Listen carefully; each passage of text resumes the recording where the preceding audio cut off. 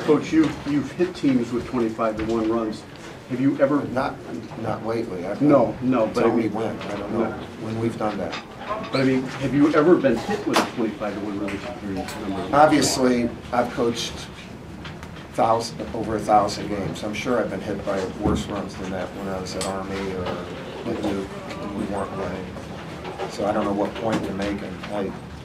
In this game, you can be hit with everything, and then you got to be able to hit back. So you should look that up, though, because I'm not a historian. It's probably a good fact to look up. Coach, as you look forward to the rest of your season, how do you keep in mind the fact that this is still one loss, regardless of what the margin of victory was? You know. Well,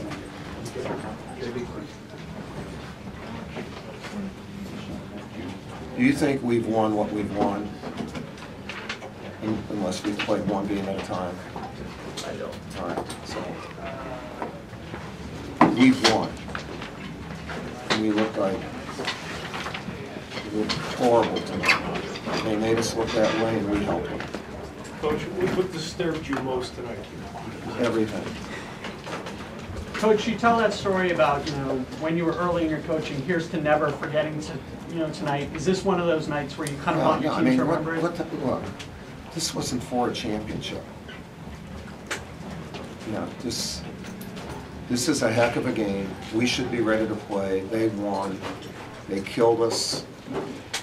So, look, I've done this for a long time. Do you think we're not going to try to show up the next time? Mike, this team's 5-0 in the ACC. I'm talking about Miami. I figured that. And I knew you weren't talking about our team. Based on what you have seen so far, not only tonight but through the season, how good is this team? Well, they're really good because they got a great coach. They're old. You have a sixth year. You have old guys and old, really good guys who are accustomed to playing together. They're men. And then the one young guy, Larkin, plays old. He's just a terrific player. So I mean, they're an outstanding basketball team. Offensively, you guys had no answers in the first half. Did you get any shots? We didn't have answers the whole game. I mean, our three veterans can't go 6 for 37. That's something I haven't seen. Are there any? All right, there's one. Sorry. Look, you're not going to win. Seth, Quinn, and Mason were 6 for 37. And when you're doing that, that's so unusual that it impacts on you in other ways. And it impacts the guys that they're supposed to be leading.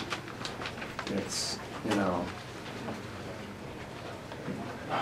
Coach, did the decision that Reggie Johnson was going to play, do you think that had any effect on your team? No, I mean, Richie played well. We were expecting him, that there was a chance of him playing. I mean, their whole team played well. Their guards played great. Larkin and Scott were tremendous tonight. I mean, Larkin just ran his team so well tonight. And he's done that. That's who he is. I'm sorry. Are there any positives that come to mind right now? I can't think of any, no. Except is the weather good?